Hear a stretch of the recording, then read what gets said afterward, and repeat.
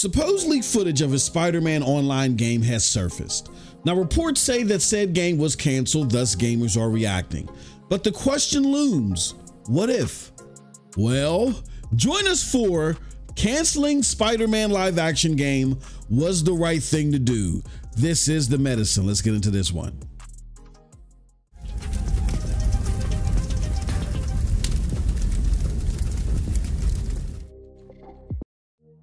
What's up, people? What's up, people? What's up, people? It is your boy MM2K of Geeks, Clouddosage, Hard Knock Digital Culture, back again with another episode of The Medicine.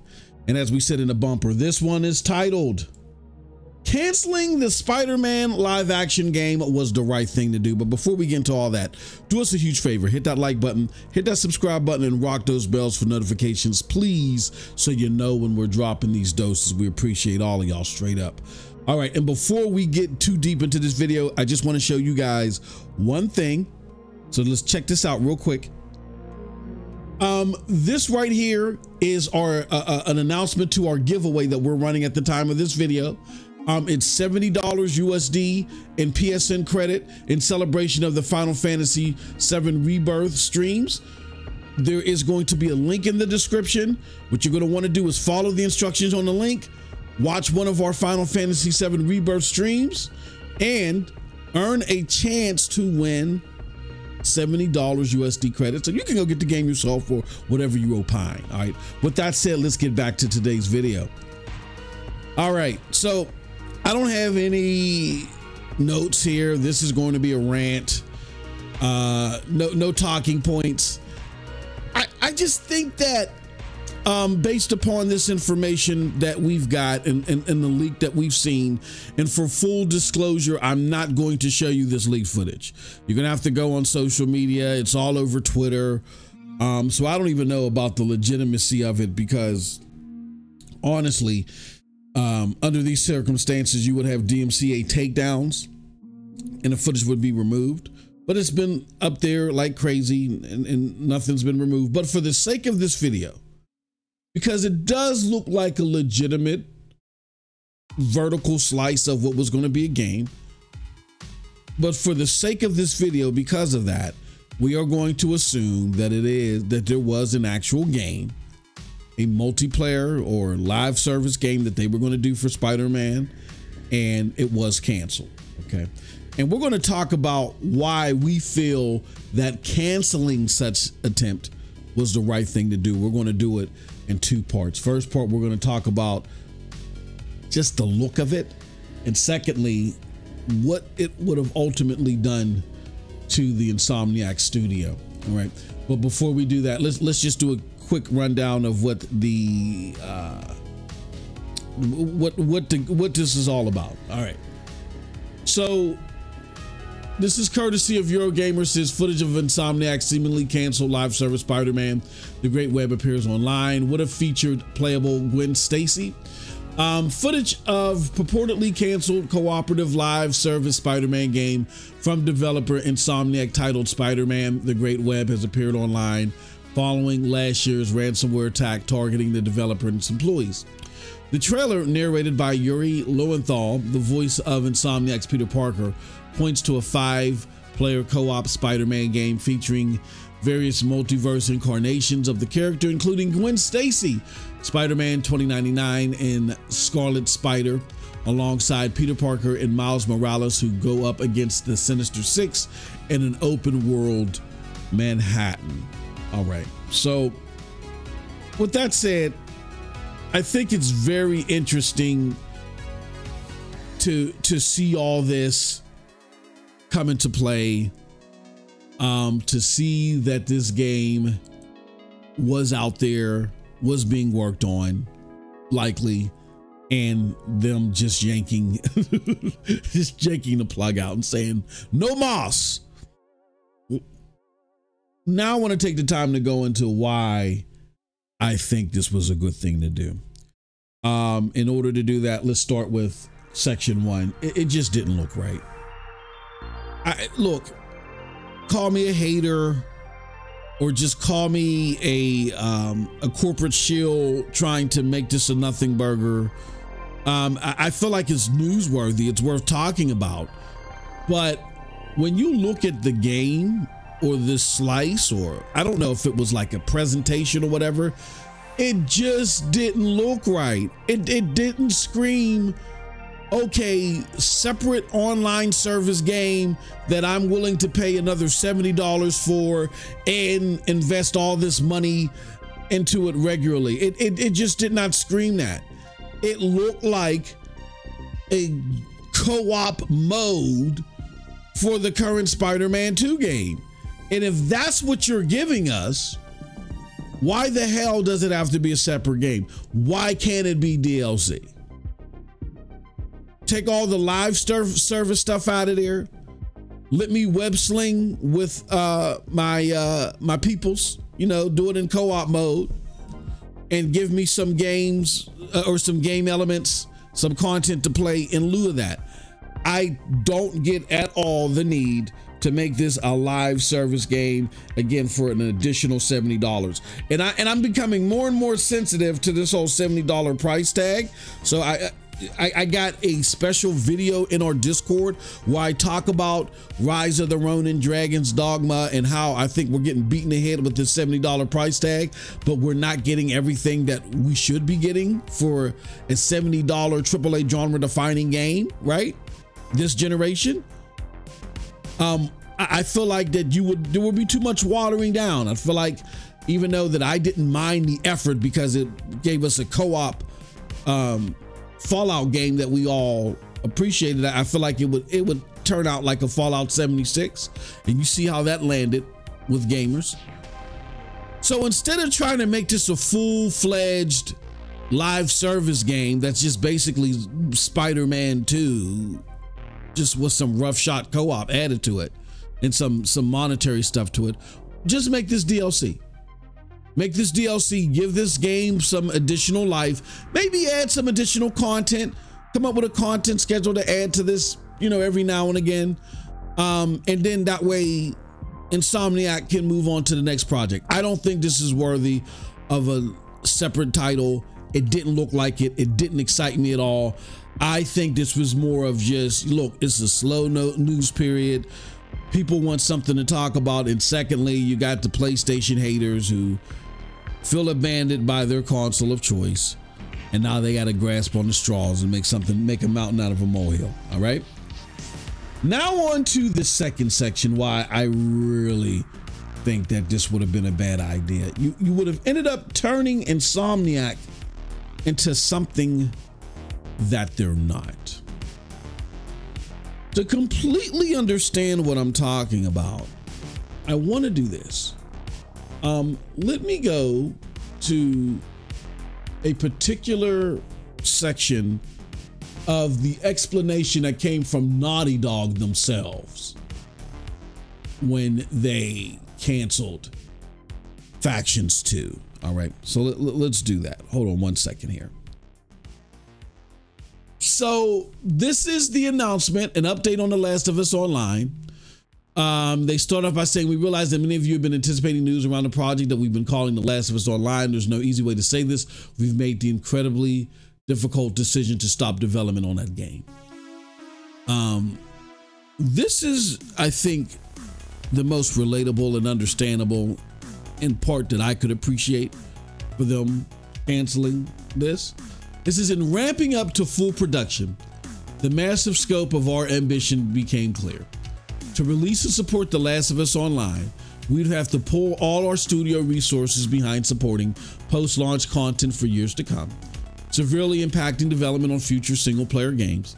So we had two paths in front of us: become a solely live service game studios, or continue to focus on single-player narrative games that have defined Naughty Dog's heritage. Okay. I can appreciate that, and I think that's cool.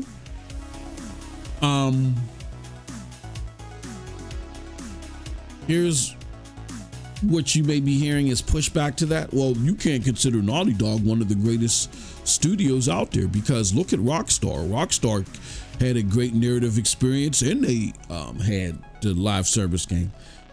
Rockstar made a multi-plat game that has lived through 3 generations. And the purpose of that game was to sell as many copies as possible to get you onto their services or their games as a service or whatever. So they were able to create a narrative part of their game and we're talking about Grand Theft Auto, right? And a live service part. But again, that live service part is what lasted, 13 years or something like that? Like, people ran through the single player game. Nobody even talks about the single player experience anymore. It's all about what the live service experience offered, right? So that's not Naughty Dog. Naughty Dog is known for their single player and their storytelling experiences, opposed to just throwing a bunch of stuff that you can do in a game online. Rockstar can live off of that. And for 13 years, they've literally developed nothing but added stuff to the GTA experience. That makes sense for a multi-plat developer like Rockstar. It doesn't make sense for a single player, narrative-driven studio like Naughty Dog or even Insomniac, when their job is simply to help steward the PlayStation 5 ecosystem. They're not going to be selling 30 million copies across all these devices because their job is just to help keep the lion's share of the console market to them. So that ambition that goes behind a live service game makes sense for Rockstar. A multi-plat developer does not make sense for PlayStation. And I think PlayStation's push for live service was out of knee-jerk reaction to, hey, look, number one, when you look at our top 20 games, most of them are live service, so why don't we get in on this? And two, we're doing this to safeguard ourselves because, look, we got Microsoft over there trying to buy up everything. I think it was a knee-jerk reaction to that. And once they discovered that Microsoft was starting to go third party, even with stuff that they didn't normally have on other platforms, they backed off. They backed off and said, look, it's not worth the squeeze. And I think that makes sense. Again, what Rockstar does is truly fantastic. It's phenomenal, but it serves a different purpose. Multi-plat developers can sit there and feast off of one game like that because it's just about bringing in revenue to the publisher. People are mad that they're just getting remakes from Naughty Dog. Naughty Dog doesn't necessarily have to pump out stuff every 2 years, but they got to regularly put out IP because their job is to sell consoles and help saturate consoles, not just make revenue. That's not the job of an exclusive developer. The revenue was made for the platform holder by the third-party software, with the cut of the GTA 5s and 6s that they get off the Dragon Dogmas and stuff like that. The Rise of the Ronins, the Naughty Dog games, and the Insomniac games are developed to help increase the console saturation. Totally different goal. So you got to be able to put a game out, put some content out, move on to the next one. You can't be sitting on creating content for 13 years.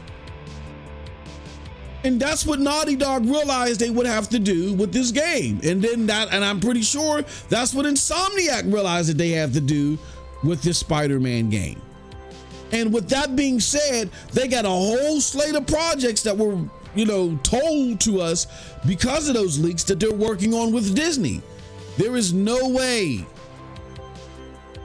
they would have been able to handle output like that and answer that slate of games that they're contracted to do with Disney, among other things. It's just not possible. So again, when we use GTA as a litmus, understand, yes, Rockstar made a story narrative part of GTA that was critically acclaimed or whatever, we forgot about that in a month's time, and everybody jumped all over this damn GTA Online, and it's been coasting off of that for 13 years. That is not possible for a single player narrative driven studio that has to continuously put out content so people can flock to the console and help grow its saturation. We got to be able to separate the forest from the trees. I think Insomniac did the right thing. Number one, the game just didn't look like it was worth it. It looked more like a cash grab the way it was presented. And two, even if it did, you're turning Insomniac into something that they're not. The same thing that Naughty Dog realized. And it's better to just let them create the story narrative games that have DLC that add to the content, that give it, a longer shelf life, but then also gives them breathing room so they're not stuck making the same game for 13 years. Okay? So hopefully that makes sense. I think they made the right decision. I'm hoping what happens is that this gets guardrailed and it's a considerably sized DLC. That would be awesome, and that would definitely give Spider-Man 2 more sales and a longer shelf life. We'll leave the games as a service stuff to Arrowhead and whoever else can specialize in that stuff. But Sony needs its top single player stewards to put out those single player games, and hopefully they can partner with studios with an online pedigree or games as a service pedigree, and they can develop games as a service titles, and maybe even their own Bungie can get their stuff together and create a game that's you know what I'm saying, that's worthy of acclaim again. And hopefully Marathon is that. We'll see. But again, you can't throw everything in the same pot like jambalaya. Let Insomniac and Naughty Dog do what they do, and hopefully Sony can partner and find somebody else like they did with Arrowhead to create greatness on a games as a service scale like they can do. And with that said, that's it from your boy. Let me know what you think about all this in the comment section below, because like I always say, I'm curious what I think. But if you did like what I had to say, check out the links below to follow me. Those links will lead you to, again, Geeks, Clouddosage, and Hard Knock Digital Culture. With that said, y'all have a wonderful gaming day. Peace.